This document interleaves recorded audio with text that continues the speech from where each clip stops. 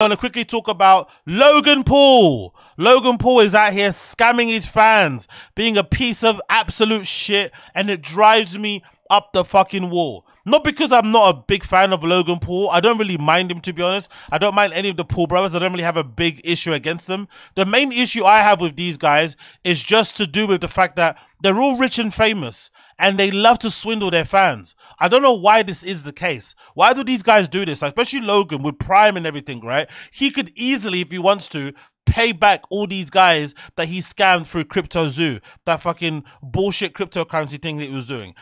Even if he's going to make it right and actually launch the project later, the ones who want to get their money back, just give them their money back. It's no skin off his fucking chin. Do you know what I mean? He's got the money. Why not just give it back to them? But it seems like some of these guys legitimately just enjoy scamming their fans. They enjoy the thrill of getting the money out of them, and then they also enjoy completely ignoring them, knowing full well, more than likely, the fans won't go anywhere. That's the sad part about it. Most of Logan Paul's fans who got scammed aren't going to stop watching his content. They're not going to, you know, buy fucking Prime. They're not going to support him on fucking wherever it may be. They're just going to do what they're going to do. And it's really, really upsetting that they don't draw the line and say, enough's enough. You're a scamming piece of shit. We're going to leave. They don't do that. So instead they get scammed, and he just carries on, keeping on, carrying on. And it's really, really annoying, to be completely honest, to see. I don't like it in size because I feel like, this is strange to say, but I feel like scamming should be reserved for the poor. Basically, that's what I'm saying. If you're down bad and you're poor and you need to scam to put food on your table for your family and to put clothes on your back and keep a roof over your head, it is what it is. But I'm also somebody that says, if you scam to put food on the table, there has to be an end goal. You can't keep scamming the rest of your life. You're never ever gonna get away with it forever. So you have to kind of scam just to kind of get yourself up, get yourself ready, right? Imagine you've got a job interview and you want to fucking go and shoplift a fucking suit. I'm not condoning it, but go shoplift a fucking suit. Do you know what I mean? Go to your interview, get the job, and then once you get a salary, stop fucking, you know, doing fucking scamming and lifting shit. Do you know what I mean? That's what I think people should be doing. But it's deplorable when the rich, famous, and the privileged scam. Because most likely, the people they're scamming are, guess what? The poors, the working class, the middle class, the people just trying to figure shit out and trying to make a name for themselves, trying to put some, you know, food on their table, trying to stash some money in their bank account. That's all they're trying to do. And they end up scamming them. And when they scam them, it affects them for way longer than it would affect these kind of guys. And I absolutely hate it. I think it's deplorable. Anyway, let's play this video. This is courtesy of a channel called Cavos. It says, Logan Paul just took the biggest of his career, CryptoZoo lawsuit. Let's see what he's saying. Logan Paul is now in huge trouble. Hashtag savage. If you're unfamiliar why Logan Paul is an absolute scumbag, Hashtag savage. he scammed his fans out of millions through a game called CryptoZoo. Many of you know this by now. Subsequently, Logan Paul is now being sued, trying to play everything off like the scumbag he is. But now, finally, the man himself, CoffeeZilla, has rejoined the arena and has spread far and wide how much of a weasel Logan Paul is. Stop, I'm coming. It's quite sickening, really, to watch Logan Paul running around with KSI on his Prime tour. Logan Paul claimed because they told their fans to throw Prime bottles at them that he is now a marketing genius, and flexing this on his Twitter profile. Here is another masterclass in marketing. So me and KSI just launched Prime in Germany, Spain, Denmark, and Norway. The turnouts were amazing, but we thought, let's have a little fun with this. What would happen if our fans appeared to be angry at us? A lot of media pickup from the press and the haters.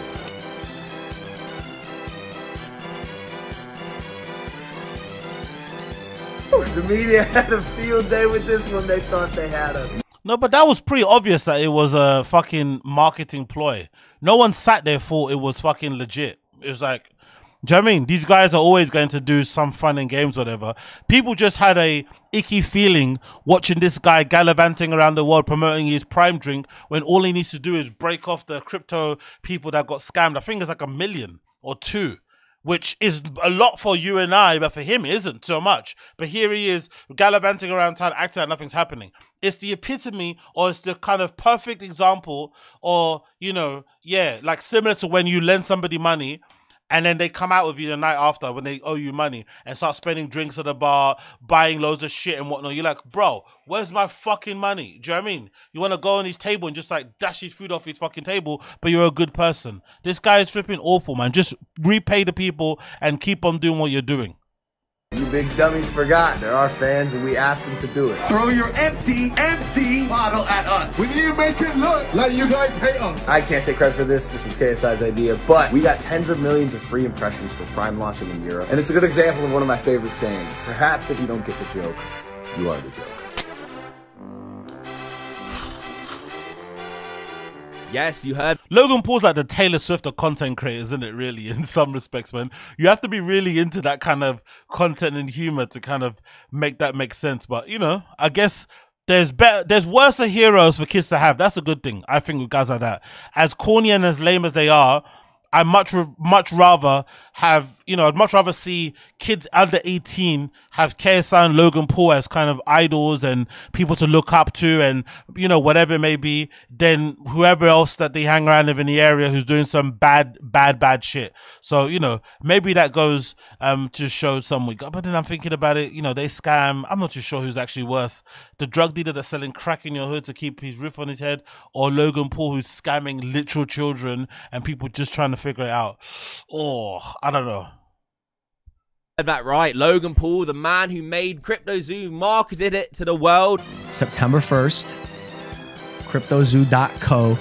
I came up with this idea here, actually, in Puerto Rico in February.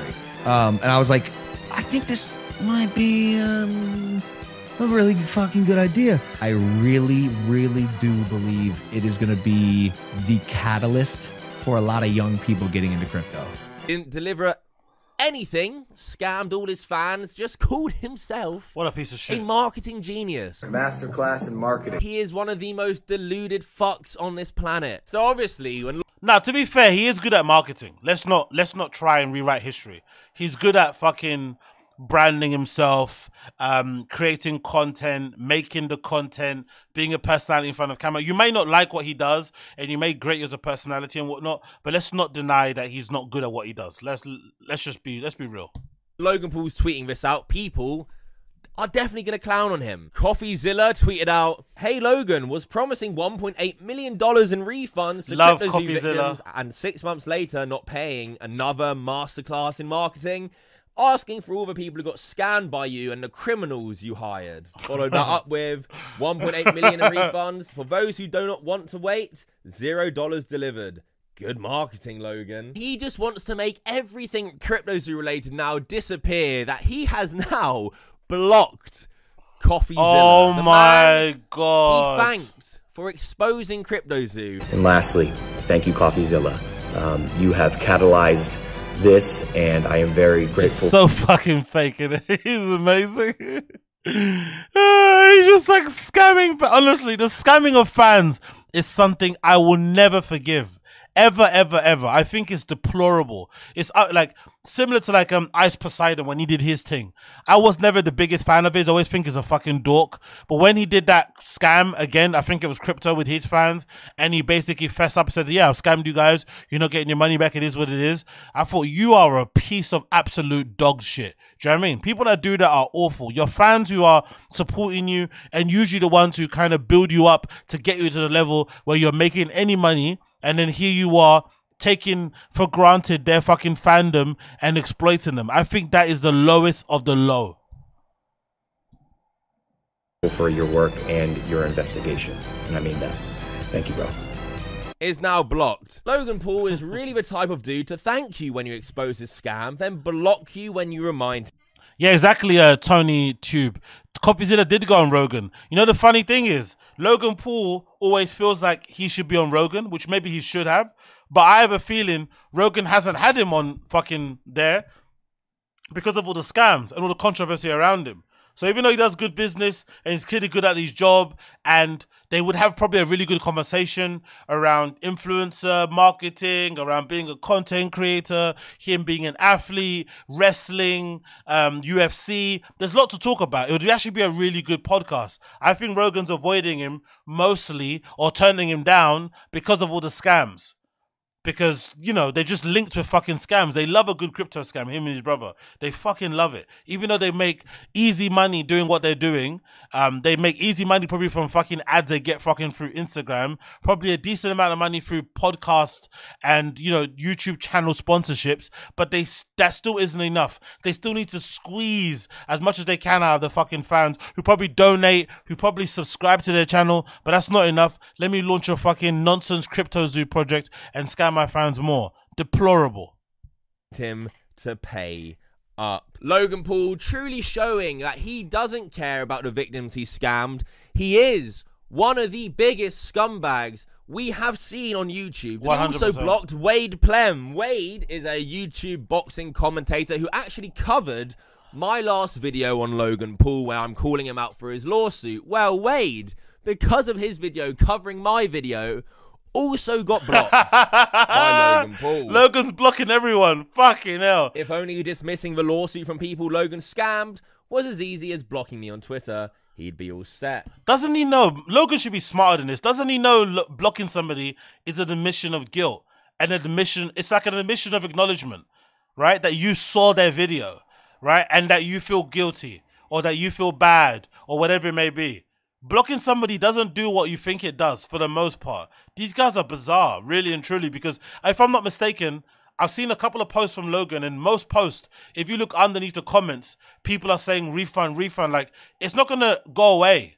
People are going to keep talking about it the more he keeps trying to ignore it. And if this actually does end up going to court with the lawsuits, he's going to be fucked, because it's going to bring even more attention to what's going on, and it might even sully what he's doing with Prime. Who knows? Everything going on with Prime right now, because I'm so surprised it hasn't been bought out or they're set, you know, because it's clearly popular with the kids and shit. Maybe the reason why some investors are a bit gun shy and it hasn't maybe IPO'd or whatever it's meant to be might have to do with the ongoing lawsuit that he's got going with CryptoZoo. So maybe him just addressing it, breaking off the million to the fans that got scammed and just keeping on might actually be better for him in the long run. But I don't know. Maybe I don't know what I'm talking about. So it definitely seems through my videos, Henry Resilience streams, there has been a ripple effect now where more people are now covering Logan Paul CryptoZoo scam, as it had flown under the radar for ages. I've been covering it well after CoffeeZilla stopped his series. So this is absolutely amazing to see. Now Logan Paul is getting even more heat, and it doesn't stop there. CoffeeZilla uploaded a brand new video about Logan Paul refunding his victims. Fuck all. We get a massive reminder and really get to see how much of a prick Logan Paul is. I love a good prick, innit? Good. God bless the UK. I love a good prick. You fucking prick. Ah! CoffeeZilla touches on the fact that Logan Paul hasn't paid anyone back. It's been 6 months, so here's a follow-up.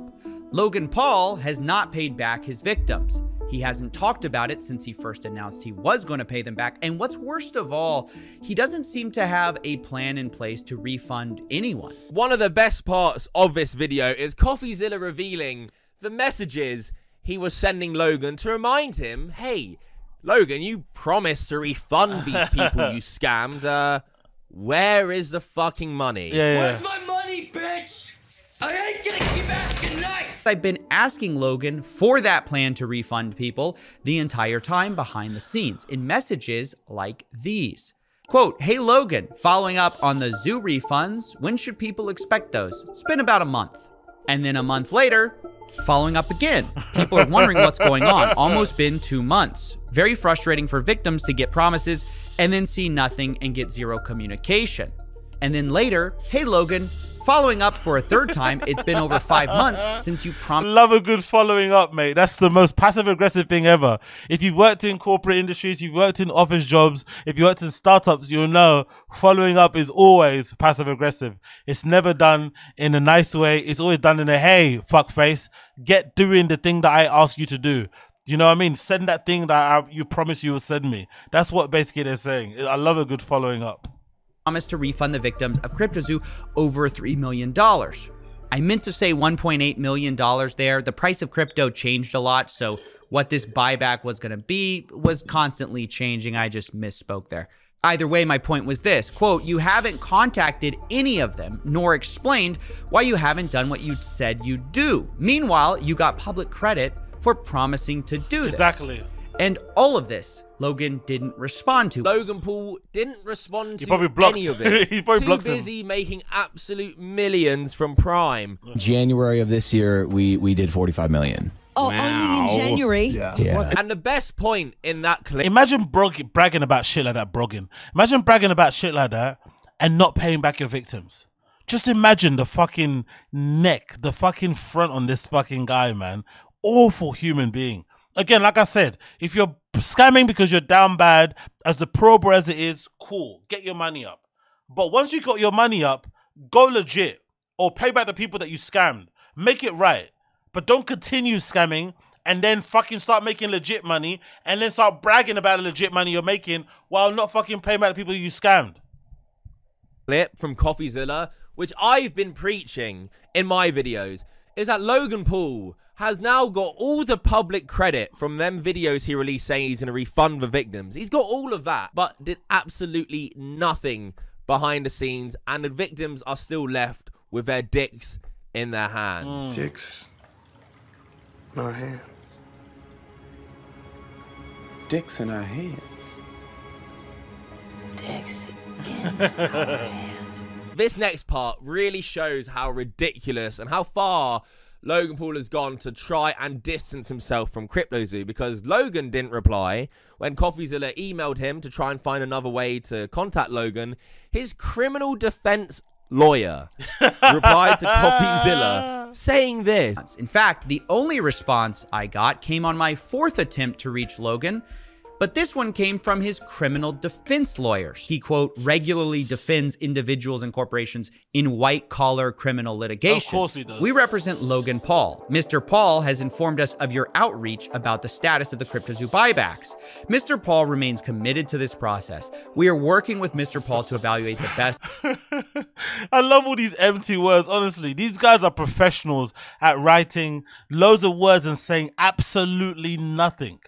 He's informed us of your outreach about the status of the CryptoZoo egg buybacks, right? Not refunds or anything. Mr. Paul remains committed to the process. What does that even mean? We're working with Mr. Paul to evaluate the best way to achieve this goal. What goal? The buyback of the... Like, what? Oh, they're fucking A tier when it comes to chatting absolute shit. way to achieve this goal. In the meantime, please direct to our attention any further inquiries to Mr. Paul. Thank you for your patience and understanding. What the actual Exactly. fuck? Logan Paul, in January, when he responded and thanked CoffeeZilla, laid out a whole plan. I'd like to announce my 3-step plan moving forward. Step 1, Jeff and I are going to burn our Zoo tokens. Step 2, we want to offer a rewards program for players who are disappointed in the status of the game. So essentially, you're going to be able to burn your base egg or your base animal for the mint price. I am personally committing 1,000 ETH to this, which is about $1.3 million. The plan would refund his victims a lot less than they got scammed and was still questionable. Better than nothing, which we are at now. His lawyer's like, yeah, we're still trying to find the best possible avenues. We have on video Logan setting it out. It is an absolute disgrace. How hard is it to just be like, hey guys, if you got scammed, show us your wallet, here's your money back. Whatever his criminal defense lawyer said, don't believe any of it. Why would we? Logan has lied. Logan has manipulated. It is insane how many people turning a blind eye because of his WWE and Prime bullshit. He sells a shitty drink and makes millions. Why do people flock around that like he is the greatest man on The Prime drink I've never actually tasted before, but in the UK, it's going fucking nuts. People are reselling it. People buy it out of the shop as soon as it fucking drops and whatnot. But I've never actually tasted it myself, you know? I've never actually tasted it. But I assume it just tastes like any other energy drink out there, but, you know. the planet. The only reason, really, is KSI. KSI is absolutely, right at this second, saving Logan Paul's reputation. Saving his bank account, too. And KSI also turning a complete blind eye to Logan Paul's scams. I love this part of CoffeeZilla's video. CoffeeZilla says that Logan will probably address this soon because of all this backlash, and he'll point towards the lawsuit as a reason why he had to be quiet and why there are no refunds right now, when he tried using that excuse before. Now, eventually, I do believe Logan will address this. I think he has to. And when he does, I think he'll probably point to a lawsuit that he's in for the reason he couldn't speak. He had to be silent. Only he's tried this before, and it didn't make a lot of sense then either. I had to rely on my team. I crumbled internally, and the advice was, while actual legal process was going on because of criminal investigation taking place that CoffeeZilla highlighted in his series, I had to stay silent. And for a year, I'm hounding Jeff. How do we make this right? All right, let's get this straight. Logan was dying to make CryptoZoo right the first time, but was legally required to be silent until a YouTuber talked about it? Did the judge magically unseal his lips when my video dropped? I'm confused. The best point is, Logan Paul can refund people right now. As CoffeeZilla said, it wouldn't really add to his admission of guilt because he's already said he's going to do it. All Logan Paul would have to do is actually follow through with it. It wouldn't make him look any more guilty or any more wrong because there's video proof of him saying he's going to do it. If you want to argue the point that maybe Logan might look more guilty if he promises to pay victims, well, sure, but he already did that though. He said he felt so bad that he was going to refund $1.8 million to the affected people who invested. But actually delivering that promise doesn't add any layer of admission to that guilt. He just decided, nah, I'm not going to do it. Who knows why? Probably because he's a gigantic bellend. I have to shout out this amazing moment. CoffeeZilla ends with this mic drop of all mic drops. Logan, if I could speak to you for a second. Okay, bring in the camera. This isn't worth your time. Getting publicly flogged like this every 6 months? What are we going to be doing this in a year? No. Okay? It's not worth your time. It's barely worth my time. Just please pay the people back what you owe. Give them a real timeline, a real plan. And then we can all go back to pretending you've changed. It's just great to see him back. I love CoffeeZilla. Now, honestly, man, it's really annoying, really frustrating. I hope everyone gets their refunds. Again, I don't understand it. Personally, I think most likely what happened was that Logan did promise a refund, and then I think he had a change of mind and initially thought if he refunds people, it's an admission of guilt. Because I don't think it's like him just changing his mind. I just think he didn't want to look guilty. He didn't want to admit to the world that he did scam people. Because if he admits he scammed, it kind of immediately calls him to question all the other things people have accused him of. Do you know what I mean? It makes all that stuff valid. So I don't think he ever wanted to admit that to himself or admit that in public. Or be accused or be labeled as a scammer. So he'd rather just like pretend it's not happening and hope that it goes to court. And then he has to settle out of court. Because if he settles outside of court or in court, if he settles outside of court, then most likely he won't be labeled a scammer. Do you know what I mean? That kind of label online. He could kind of excuse it or explain it away. But if he pays back the victims directly, in his brain, he thinks, oh, that's me admitting that I did what I did, or I did what they accused me of. Anyway, either way, scumbag behavior. I absolutely hate it. I think it's a deplorable thing. Like I said, I think scamming should only be reserved for the poor and the middle class if you're trying to make it and trying to put food on the table, help your family, trying to start a business, and then once you start it, go legit. But if you're rich and you're scamming from the fucking poor, you are deplorable. You are an awful person, and I wish nothing but pain and suffering to you. Nothing but pain and suffering to you.